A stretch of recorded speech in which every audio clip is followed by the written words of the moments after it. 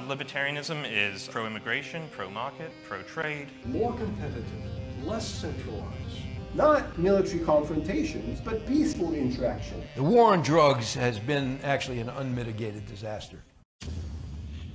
Reported that from 1999 through 2013, there were an average of 21 mass shootings in the U.S. annually, far fewer than the number of days in the year.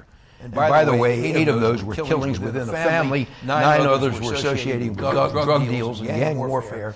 Only 4 of the 21 on average per year were these mass public shootings like the recent Parkland atrocity. Now, I don't mean to trivialize 4 mass murders. It's a horrible thing. But some of the rhetoric has quite clearly been grossly overblown. So let me tell you about the good news. Since peaking in the early 1990s, gun homicide has declined by half nationwide. Overall gun crime victimization, not just homicide, all victims of gun violence, is down by 3/4 since the 1990s. School shootings are also down. Now, during that same period, our gun supply grew by 80 million guns. There's now more than 1 gun per person in the United States, more than 300 and some million guns in the United States. So guns way up, killings, at least since 1990, way down. Interestingly, the Department of Education reports that there are 50 million kids that attend public schools for an average of 180 days per year. Since the first of these horrible mass killings, that's Columbine in 1999, there have been 200 students shot to death during school. So if you do the math, 50 million kids, 180 days per year, since 1999, the likelihood of a given student being killed by a gun in school on any given day is roughly 1 in 614 million. So yes, it could be your kid. But he or she faces a much higher risk traveling to and from school, or catching a potentially deadly disease in school, or suffering a life-threatening injury playing interscholastic sports. And in fact, about 120 times more kids are shot outside of school than are shot in school. So, again, without trivializing these horrible incidents, we do tend to overestimate the risks associated with these mass shootings. We also tend to overestimate the risks associated with accidental deaths. Out of 40 million kids under the age of 10, there were 20 accidental deaths in the recent year. Young children are 40 times more likely to die from suffocation, 30 times more likely to drown, 20 times more likely to die in fires. Now, it is true that statistics like that have to be viewed with caution. First, because the source can be ideologically motivated, and second, because it's very difficult to hold all the variables constant and focus only on the variable that you're interested in. And gun-related statistics, they present special problems. For example, the most widely cited data on gun deaths includes suicides. That's the largest component of gun-related deaths. 2/3 of gun-related deaths are suicides. But if we're talking about banning assault rifles or banning high-capacity magazines, suicide statistics are beside the point. They are irrelevant because no one is going to be deterred from killing themselves because that person only has a handgun. 2 other problems. First, data on gun-related crimes should include only those crimes that are committed with guns that are currently legal. It's logically circular to argue that a weapon should be banned by quoting data on crimes that are committed with a weapon that's already banned. And second, if we are concerned about crimes committed using a gun, we have to balance that concern by counting the crimes that are deterred because someone has a gun. And that is difficult because guns are most often used defensively by brandishing them, not by firing them. Still, the estimates are that there are about 500,000 gun crimes annually in the United States. And according to Florida State University criminologist Gary Kleck, who, by the way, favors more gun controls, there are 4 times more, roughly 2 million, defensive uses of gun. And bear in mind, if we have more than 300 million guns in circulation, which we now do, even if you used a different gun in each of those 500,000 crimes, which obviously is not the case because many crimes are committed with the same gun, even if you used a different gun, that would mean that 99.8% of guns in the U.S. are not involved in criminal activity. All right, let's look at a few of the gun control proposals that have been floated. For starters, here's one that seems to be self-evident. Keep anyone on a terrorist watch list from getting a gun. Well, what seems obvious isn't quite so simple because of our constitutional requirement for due process. The terrorist watch list now contains about 800,000 names. There's a smaller subset of that, the no-fly list, which contains roughly 110,000 names. The lists are secretive, they are error-prone, they are unaccountable, they are discriminatory, and individuals can be included based solely on suspicion or hunch. There are actually government guidelines that state, I quote, concrete facts are not necessary. So unless and until we tighten up the list and provide adequate means to challenge and correct mistakes, we should not be arbitrarily denying everyone on the list the right to own a firearm, and that is especially so because the practical effect is going to be negligible. The GAO reported 23 million background checks in 2015. Of those 23 million, 244 were on the no-fly list. That's 1/1000th of 1%. And 90% of the people that are on the no-fly list are already disqualified from buying guns because they're not citizens and they're not lawful residents. Now, there's a more promising proposal that I'm sure you've heard a lot about. It's garnered wide support, and that's to ban high-capacity magazines. I can imagine a Korean shop owner in the Watts riots needing multiple rounds to protect his store and his family.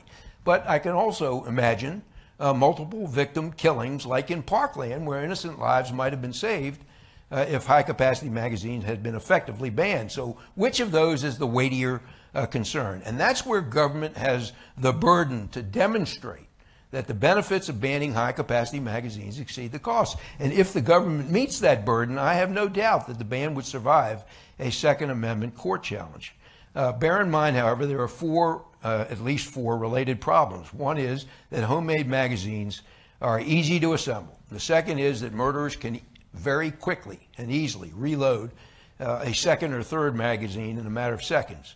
Third, there is no way to confiscate the millions of high-capacity magazines that are now in circulation.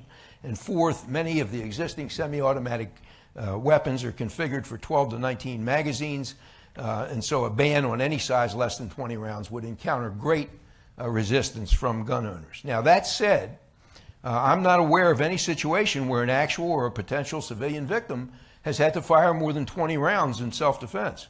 But I am aware that magazines with a capacity of greater than 20 rounds have been used numerous times in these mass killings. And that evidence might be sufficient for government to justify a limit of 20 rounds for magazine size. What about an assault weapons ban? Another proposal you've heard quite a lot about. After we had an assault weapons ban 1994 to 2004. After it expired in 2004, here's what the New York Times reported, and I quote, "Despite dire predictions that the streets would be awash in military-style guns, expiration of the assault weapons ban has not set off a sustained surge in sales or caused any noticeable increase in gun crime." Now, again, there are millions of these so-called assault weapons now in circulation, and they are used by millions of Americans for hunting, for self-defense, for target shooting, even for Olympic competition. Criminals use handguns. AR-15s are expensive and they're difficult to conceal. And even if we were to reinstitute the assault weapons ban, how would we deal with millions of these guns that are already owned? So some people think that we should just have a buyback program, and that'll get the guns off the streets. Of course, it would be very costly. And furthermore, who would be the sellers of such guns? They would be individuals who wanted the money more than they wanted the firearm. And that would include mostly low-income persons living in high-crime areas who obey the law but need a means to defend themselves. And who would be the people that keep the weapons? these would be individuals who valued the firearm more than they valued the money. And that would include criminals and terrorists and mentally deranged people who are not motivated by financial incentives.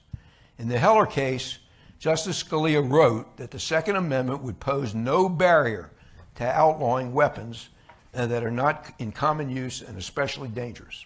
So clearly, some weapons can be banned, and automatic weapons, the ones that when you pull the trigger it just keeps firing, those have been essentially banned since 1934.